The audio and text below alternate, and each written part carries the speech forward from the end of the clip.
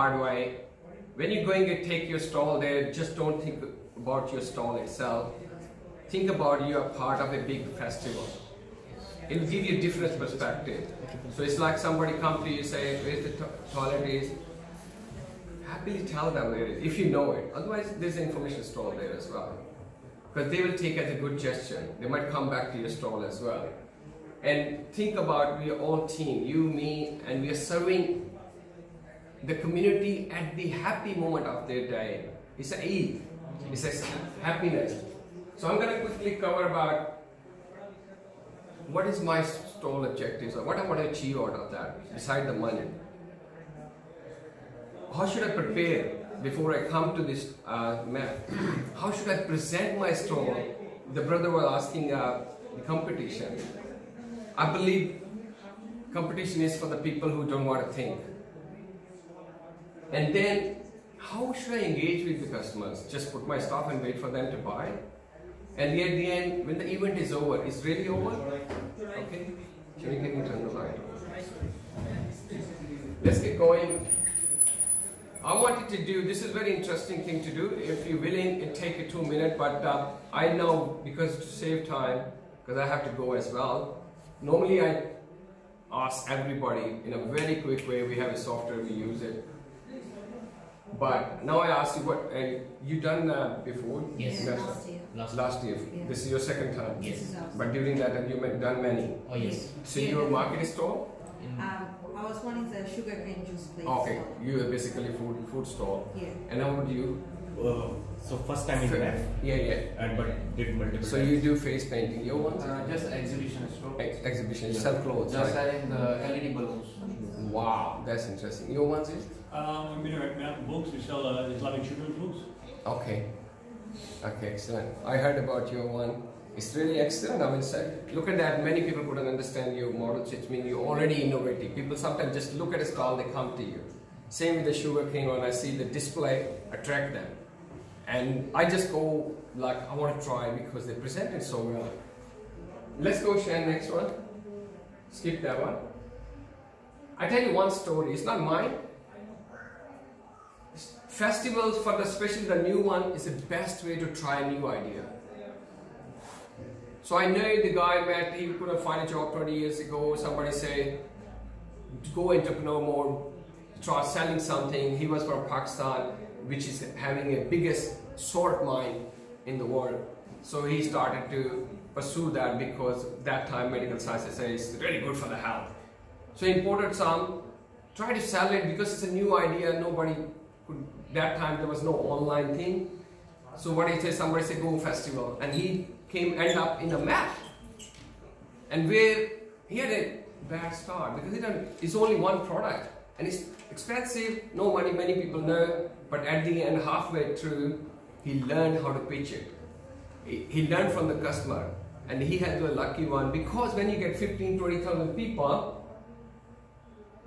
he found one lead from a wholesaler from North Sydney who guided him through and said, just don't worry about it, just import for me.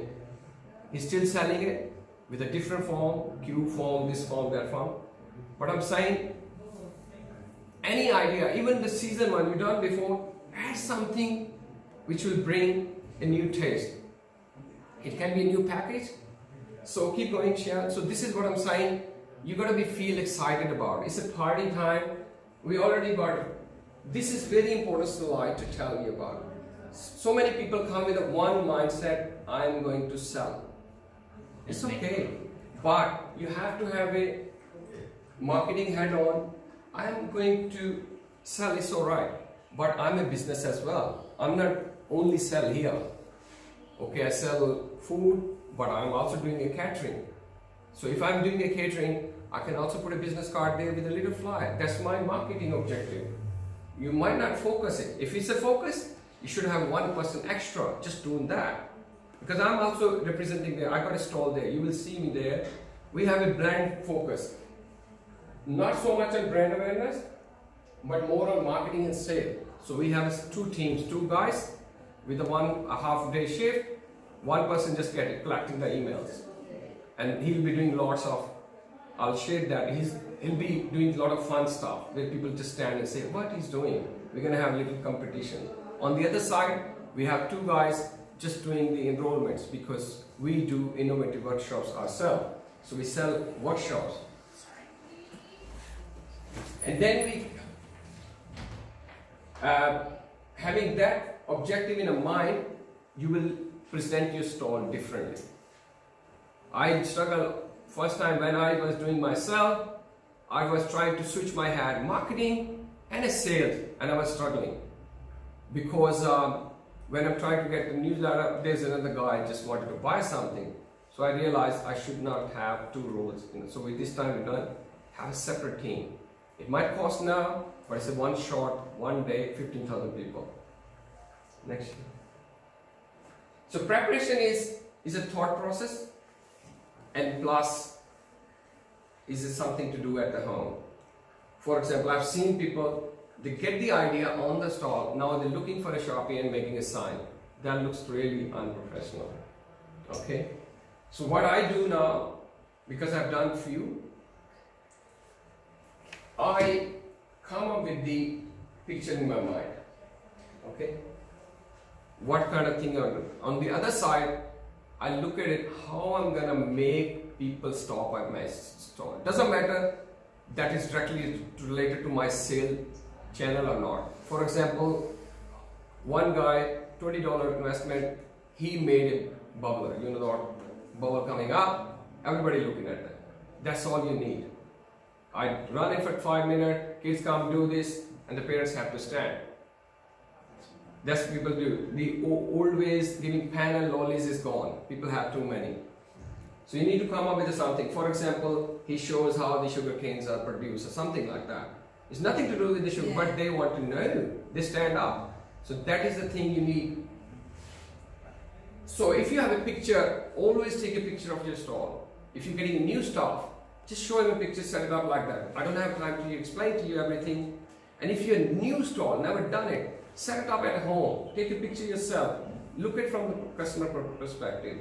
If I'm standing outside, what I perceive, especially as a kid, what do you see here? And Zahid already covered, be on time, paper ready, extra stock. What these three things will give you? Relaxation. You'll be calm, which I'm not now because I'm short of time. I have to go somewhere else. But whenever I go, I do a stall, I always make sure I get 10 minutes after I set it up. And I walk like a customer because this is a golden tip for you. Just walk like a customer because that 10 minutes you cannot get it again till next year. Because when the fair started, That series already started. you will be stuck your stall. Even you will be asking, okay, do we have a bottle to pee here? Because I can't get out. And when you go at the end, all you see leftovers. So what I do, I look at the two things. Innovation, somebody did it because I love it. Second thing, who's my competitor? If you find they have the same barbecue style, you just flick around the sign, focus something which they don't have. The good news is we don't have many stalls. And I tell you, I done it myself. It's kind of a thing. Famous stall, very busy. My stall, newcomer, big queue. Okay, I get from him. I can't wait. I get the leftover sale, but it's more than what I could sell it independently. These are small things. Innovation is unlimited stuff. More you think about it, it comes with the feedback and interaction. So this is my recommendation. Spend 10 minutes after setting up. Even you done 90%, say, look, let me walk around. Oh, they have a toy. I don't ever thought you can package two things and make a bundle deal. You know what I mean? It's nothing wrong with, people call it cheating, I call it inspiration. Okay? So don't be. Oh, yes. So, as I said, when you are presenting a stall, I always prefer to set it up from the outside. Have you seen sometime you could go bookstall and all the books are facing backward because he put all the books like this. When you're standing outside, you keep watching it, that is it presentable? Don't make too much noise in the front because you got a 5 second for your customer to catch it. If it's too noisy, they won't get something smaller, attractive, a good value stuff, not the cheap stuff in a cheap cost. It's something. Look at what the Woolies do, Office Works do. They value stuff, they drop the price just to get the people in. They might lose money there, but when you in there, The volume would be. I mean, I guarantee whenever you went to buy one thing from Woolies, you always come with a friend. Sometimes you miss that one thing. That's it. It happens. You went there, you realize, oh, you don't need, you need that. That's very good tip what sister said. That's what I use. If somebody comes, I never say no. I always say, let me check. That let me check, give me a 10 second to think about how I'm going. He's already here. God already sent him. It's now up to me, can I sell or not? So I said, oh, let me check. Are you looking for a pen, yellow one? Yellow is not a problem, but I got a blue one. Can you look at it? And you engage with it. See how far you can go with it. Okay? And similarly, then I go next one. I said, look, what do you need pen for? Oh, my kid wants, forget about, we don't need pen. There is a thing erasable now. Pens cost too much and this and this. You use this one, kids love it now. And you bring something which they never thought about it. Every customer, not necessarily want to buy something. They have a problem, they want to solve it. Can you provide a solution? It doesn't have to be what they want. So this is the time to learn for yourself as well, new thing, because customers teach you a lot nowadays. They are very clever. He already covered the space between two neighbors. And I tell you, the worst practice to just start arguing with your neighbor. Keep the smile up. Whoever comes first will get more space. This is natural. You can't deny it. That's why I say come first. So you set up your thing. If you come, cooperate.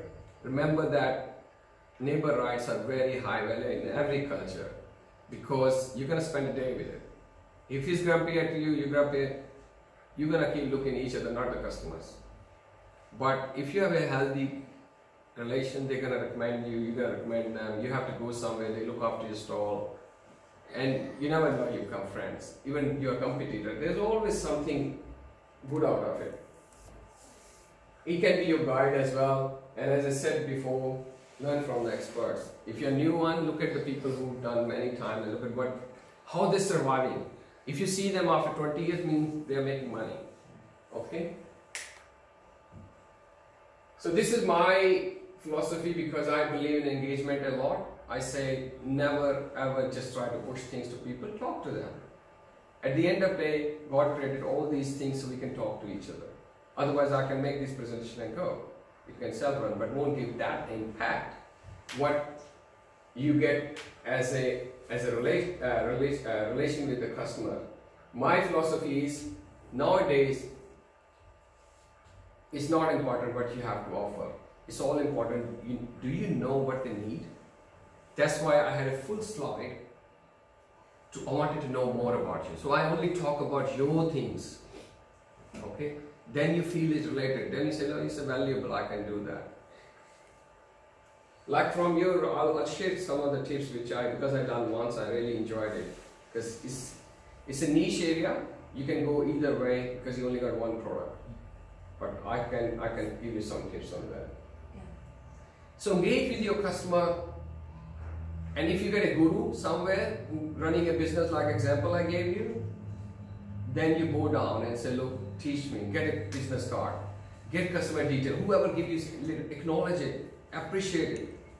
Some people go, oh, you're selling very basic stuff. I have seen this, wow, very nice. Can you show me a picture? They will flatter. It happened with me. I went for a training, a teacher, 55 years experience. I don't know why she's still teaching. She's really old. I know this, I know that. I said, no, okay, can you help me? I have no clue. They send me here, I can't teach. All right, I tell you this and that. And then, in the middle of session, a young lady asked me a question. It was, she was a little bit like a rude to, and she stood up, said, "This poor guy here doing a job, just sit down." Make use of it. Don't be fence off, don't worry, and try to argue. Never argue with a customer, a wife, and a teacher, and a dad. You always lose. So at the end, they say, look, whoever come to your stall, if you interact with and they leave in, just ask feedback, especially your repeat customers, a customer you said met before, just ask them, how am I going? There's nothing wrong. If the compliment is good, if they give you a tip, that's the biggest return of the day. Because some people calculate how much money did I make today. If you're a new business, you need to say, look, I was also doing a market effort. So I might get follow-up sales, I might get a lead. And those leads you need to preciously keep it. So when your event is over,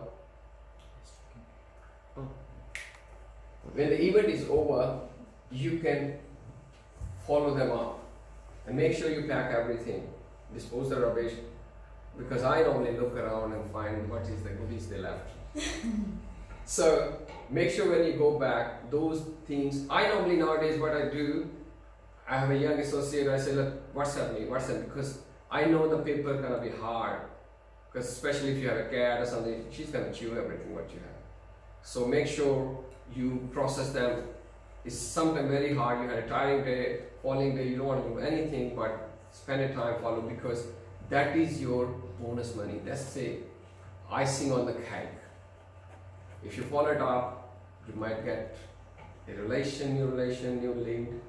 And so that's about it. If you have any question, if your personal one, I can do one-to-one, but if you think it's a general one, then you can ask now. I really appreciate you guys stayed back, because frankly speaking, I do it for the community. 12 years I've been doing here, and last year when I saw people are struggling with the basic stuff, so I made a video out of it. And this time I want to do, alhamdulillah, I'm a highly paid trainer. I teach teachers how to teach, even though my English is not as good as the Aussies, but I'm surviving alright. So once again, thank you and good luck. I'll be having a stall, and my team is called Young Innovators. We only love innovations, and you will see these kids over there doing stuff on the stage. And if you have any things over there as well, find me if you can, and I'll try to help you. Any questions? Thank you so much. Thank you so much. God bless you, and enjoy your day. Thank you.